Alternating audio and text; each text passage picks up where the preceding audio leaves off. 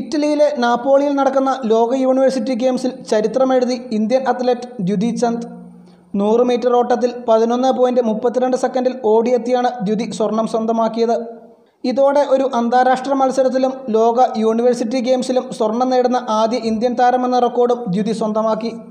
ഈ നേട്ടം കൈവരിക്കുന്ന ആദ്യ താരമാകാൻ കഴിഞ്ഞതിൽ സന്തോഷമുണ്ട്.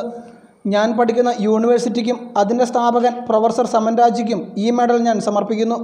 ഒപ്പം പ്രതിസന്ധി ഘട്ടങ്ങളിൽ കൂടെ നിന്നവർക്കും ഒഡീഷയിലെ ജനങ്ങൾക്കും എല്ലാവിധ പിന്തുണയും തന്ന മുഖ്യമന്ത്രി നവീൻ പട്നായിക്കിനും. ഈ ഇനത്തിൽ സ്വിറ്റ്സർലൻഡിലെ അജ്ല ഡെൽ പോൻ്റെക്കാണ് വെള്ളി.